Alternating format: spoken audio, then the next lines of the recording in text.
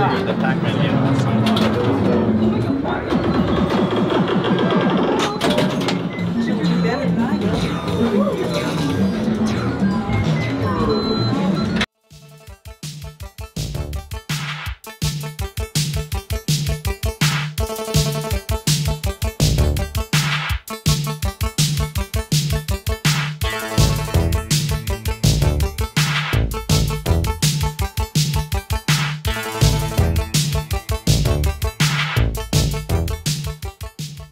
Okay, before I start today's Future Pinball setup guide for Windows PC, if you like what you see today, hit notifications, subscribe and like so you don't miss out on upcoming retro emulation content. That just means you'll get notified every time I release a new video, and it really helps out my channel too, which I'm really appreciative of. So a few days ago I uploaded a tutorial for Pinball, and today it's been requested by several people to do Future Pinball. So I've looked into this and I've come across one of the best you'll get. So let's just go over to the website, and I'm going to leave the link in my description so you can download this. Now we got Future Pinball and we also got BAM. Now what BAM is going to allow us to do is play the more recent up-to-date arcades tables. So in your best interest, I would seriously download Future Pinball and BAM where it says 2-in-1. Next thing we're going to do is set BAM up. So you're going to download an executable for setting this up. You double left click. Now what I'm going to do with this is actually create a new folder on my desktop just so it's easily accessible. So I'm going to right click on desktop, new folder, and call this folder Future Pinball. And what I'm going to do, I'm going to go back to the setup and I accept the agreement, just go to next, and accept the agreement again, go to next. And this is the part where this new folder I created is going to come in use. Otherwise, by default, it's going to create a games folder in my C drive, which I don't really want to do. I want to be able to go straight into Future Pinball without having to go into my C drive. So I'm going to go to Browse, and from here I'm just going to locate my desktop, which is going to be under Users. Then my system folder is called Jamie, and here's my desktop. And if I just scroll down, I'll find Future Pinball just here. If I left click that once and OK and go to next, everything just here, make sure everything's left as default. That seems to work best for me. So go to next. Next thing we're going to want to do is maybe create a start menu folder. I'm going to just leave this one unchecked and go to next. And we're going to create a desktop shortcut too for this. So go to next. And we're just going to wait for this to install. Okay, it really is that simple. So we can launch BAM, which I'm not going to do. I'm going to uncheck that and just go to finish. Now we're going to next up look at tables. Now you can go over to websites or forums like Future Pinball tables, and we also got VP forums. You need to sign up with these and they're absolutely free, but any more information for tables, that type of thing, these two appear to be the best for this. So anyways, I've got myself some tables and I'll put them in a tables folder. So I've got several here, mainly 1980s films. So first of all, obviously my favourite is going to be Nightmare on Elm Street. If I go in here, the type of file extensions that you're going to want are known as .fpt. Now sometimes when you download these tables, you're going to get several different versions, and if you take a look at these, you'll get different dates on them and you'll get different editions. So in the case of Nightmare on Elm Street, if I go into the Ultimate Edition, I've also got a couple of more tables in here. So I'm going to randomly just drag out this one just here. So .ftp. And what I'm going to do with this one is go into the Future Pinball folder, and from here there's a tables folder, and this is where your .fpt files are going to go. So I'm going to drag that one inside, and if I go back to my tables folder, I've got some more here. So when you download these, it will normally come in a .zipped folder.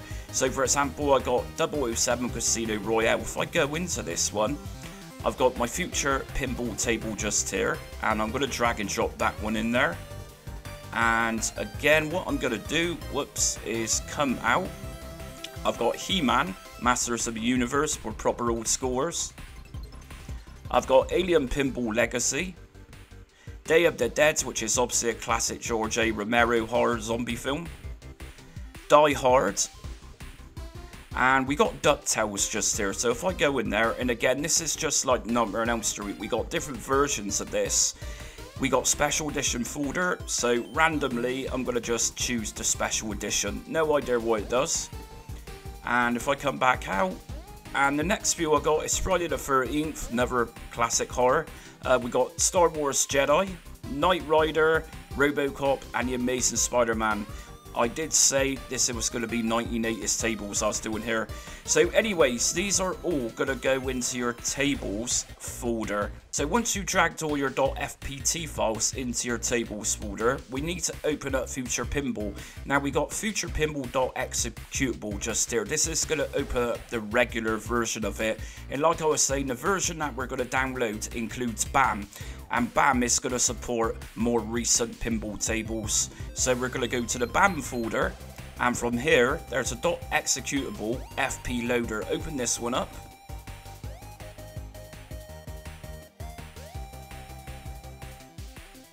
Here we go then, so it's pretty ugly to look at admittedly, but Future Pinball also gives you the ability to create your own custom pinball tables, a lot like Visual Pinball, which I covered the other day. So to open up our pinball tables, we're going to go to File, Table Launcher, and as we can see just here, this is all of the tables that I just put into my tables folder. So I'm going to start this off with Robocop. So if I double left click,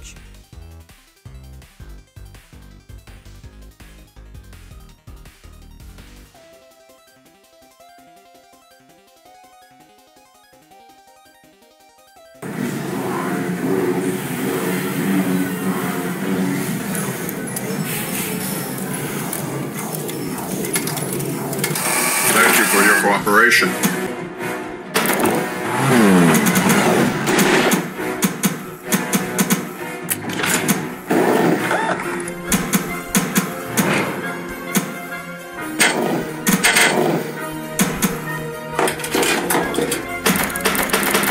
Thank you for your cooperation.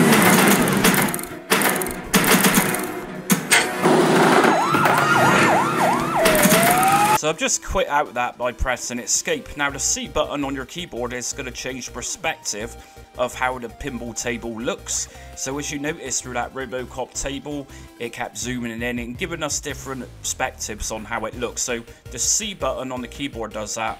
And to insert a coin, it's the number 6.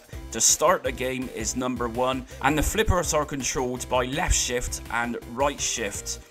Now what we're going to do is just take a look at preferences. If we go to preferences and video rendering options, just here we can play around with video options obviously. So for example, we can change the resolution just here. Now we're not going to be looking at additional screens today, which normally goes under the DMD category, because I'm just doing this setup guide. It's a very basic one and I obviously don't have another display for this. So we can also change the aspect ratio just here to 4:3, but I'm using a widescreen, so I'm going to leave this one on there.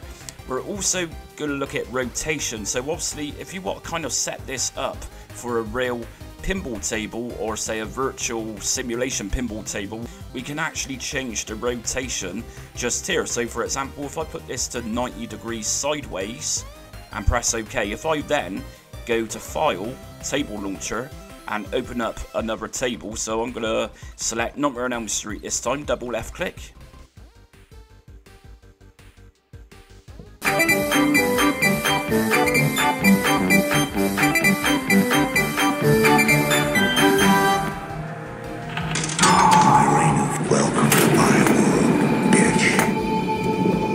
And as you can see just there, it's literally turned sideways and it's totally unplayable, so we can't do that, but the option is there for those out there who's going to buy a dedicated screen to run Future Pinball on. Very easy to do. So next up, we're going to go back to preferences, video rendering options, and I'm going to just put rotation back to no rotation because my head isn't sideways as it were.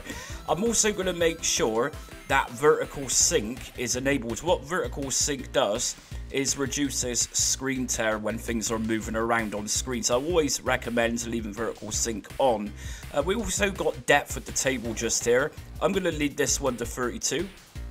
And we also got different rendering options just here, such as render the game room. So in other words, if I was to disable render the game room, the room wouldn't exist. And we also got the option here to take away ornaments and other bits and pieces. So if you've got a lower end computer, I recommend disabling most of these just here under rendering options.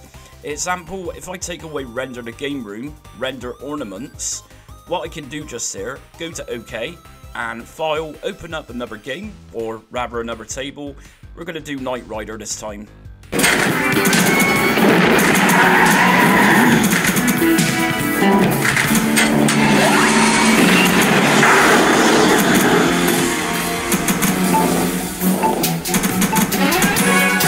And as we can see, I'm absolutely terrible with pinball tables. I'm not the greatest. So other things we can do under preferences and video rendering options, I'm actually going to leave these two disabled at the moment. I quite like the look of that dark room.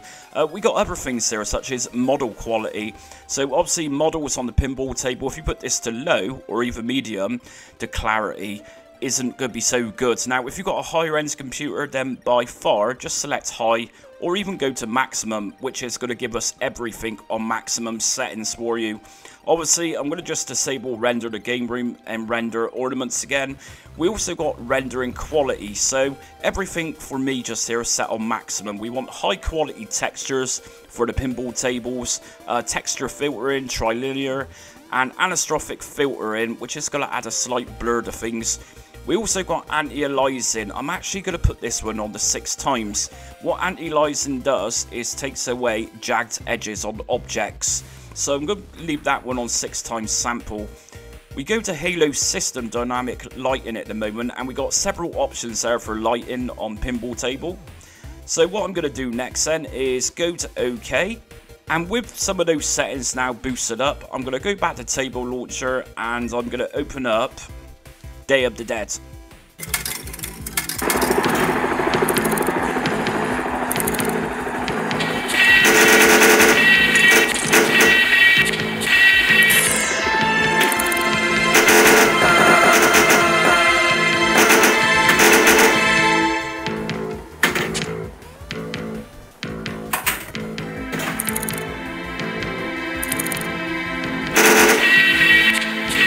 Like I said, I'm absolutely hopeless with pinball games. Literally every time I go to play one, my pinball literally goes in the center and I've got no room to flip, so yeah. Okay, next up we're going to look at control options. Now if we just go up to preferences, we got game keys and controls just here, and here we can actually map out the controls ourselves. So like I was saying just a minute ago, left shift and right shift by default are going to be your left flipper and your right flipper. Some pinball tables are going to have some more features on, so just make sure you map out those buttons. But what we can actually do is connect a controller. So if we go to enable, and next to it we got mouse. If I drop this down to Bluetooth, I've actually got my Xbox controller connected now. So once that's been enabled, we can actually now see everything's pre-configured for the Xbox controller. So if I go back into a game or a pinball table, I'm going to open up Alien Pinball Legacy.